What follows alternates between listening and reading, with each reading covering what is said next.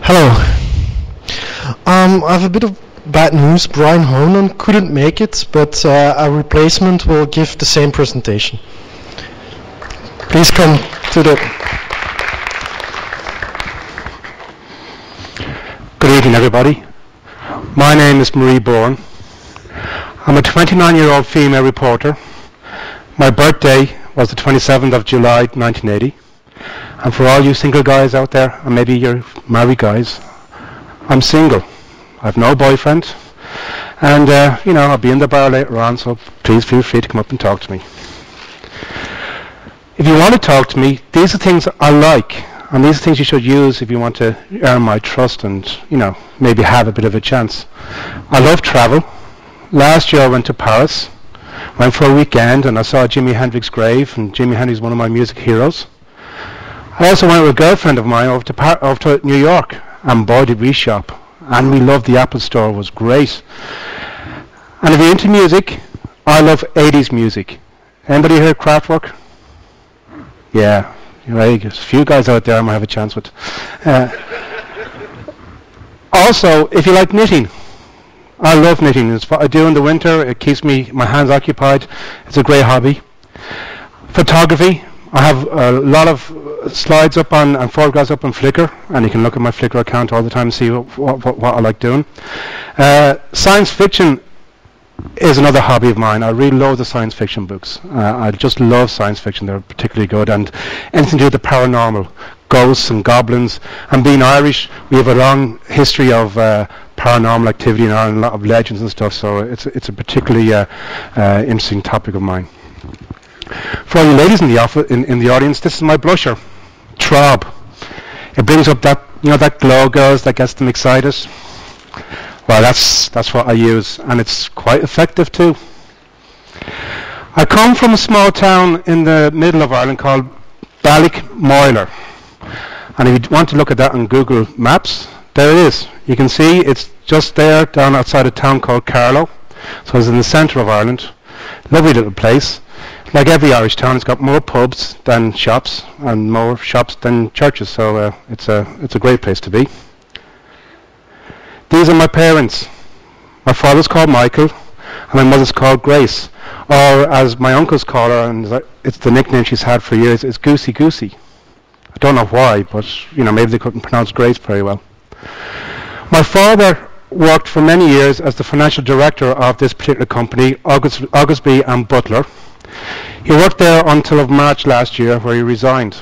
So he's now enjoying playing golf and relaxing and spending his money.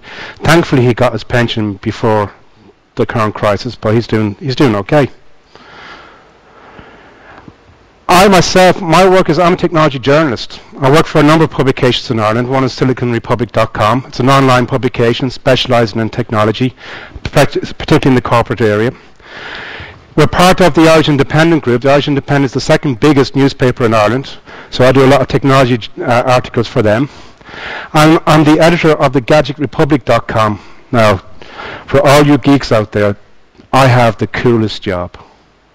I get all the gadgets, all the iPhones, all the Nokia phones, all the MP3 players, movie cameras, and my job is to play with them and to write an article about them, and it's really great.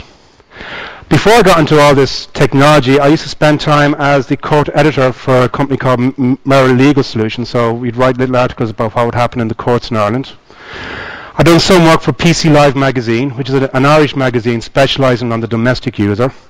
And I also do a lot of research for Dublin and Olivia FM. It's a small station, just a very small station in Dublin, and the programme I work on there is on paranormal. So I go out and investigate paranormal activities in Dublin, ghost stories, etc. I went to school in a college in Carlow called St. Leo's College. That was my high school. I then got a Bachelor of Science in Computer Science in UCD. But, despite where I am now, back in those days I didn't really see myself working with computers. So I then went on to Griffith College, and I'd done a degree in journalism. So thankfully the two of them have now merged together, and I can have the two loves of my life, technology and journalism, working together. And to advance that further, I am now studying digital media technologies in the Dublin Institute of Technology. To cap it all off, in 2008, I was voted the Technology Journalist of the Year. My mother was very, very happy and very proud. So was I. But also in 2008, somebody stole my identity.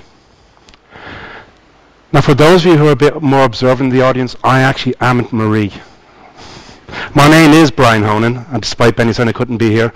And in 2008, Marie approached me to see how much danger are we putting ourselves in by exposing personal information on the internet.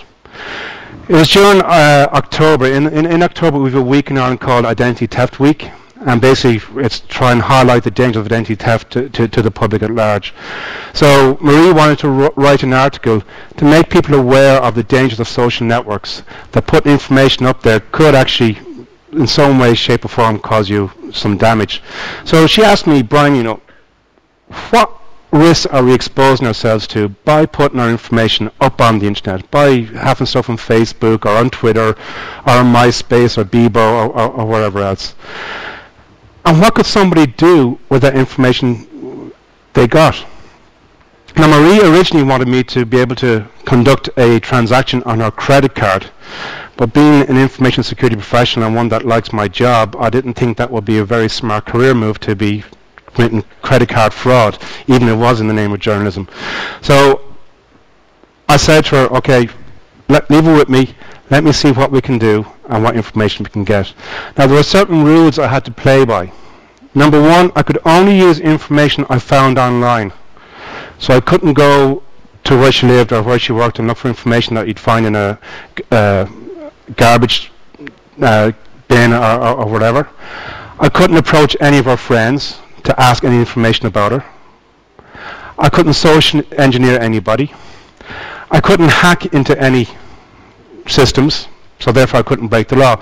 So basically all I could do and all I could use was information that I could find freely on the internet and that was publicly available. So information in effect that Marie volunteered and put on the internet. So, and the other trick was I had a week to do it because she wanted the article to go out during Identity Theft Week, so I had 4 or 5 nights to try and get this done. And this is how I stole Marie's ID. Now I know some of you are probably going to say, well, has everybody heard of Maltego? Okay, Maltego is a great tool. It'll do a lot. It'll automate a lot of what I've done. But again, one of the rules was I couldn't use automated tools. So what information could I find? And these are the tools that I used. The biggest one and the most effective one, and if you're ever doing any penetration attacks or any social engineering attacks on the company or your own company, go to Google and see what you can find out about the people who work in your organization or indeed about other people as well. So Google was my first port of call. So I spent hours going through Google doing searches for Marie Bourne, different combinations of it, trying to come back and see what information I got. And with that information, you know, there was a lot of dead ends and misleads where there was other Marie Bournes that weren't related to her or in any way, shape or form, so I had to try and filter out the information specific to her. But that information, I was able to use it to go to other areas. So I knew that she was on LinkedIn. So I went onto LinkedIn, and that's where I got all the history about her career, where she'd worked and where she'd previously been. And also to a certain extent to what colleges she'd gone to. I then went to those sites to see was there any information that I could find out about Marie, were there any awards she got or anything else that I could use. Amazon.com became a very useful tool. Through Amazon.com I found out where her home address was. Now Marie, as you said earlier on, came from Carlow, which is a small town in the middle of Ireland, and she's actually currently living in Dublin. I didn't know that until this particular exercise. But through Amazon.com and through the wish list that people have up there and that Marie had up there, I was able to identify A, what books she likes, so I could do a background that she likes science fiction and into the paranormal, but B, she had a delivery address on that wish list which was based in Carlow. There was also another gentleman on Amazon.com, Michael Bourne, who also had the same address. So I figured that's a male that's related to Marie. That's her father or her brother. So there's bits of information I was able to pick up from that.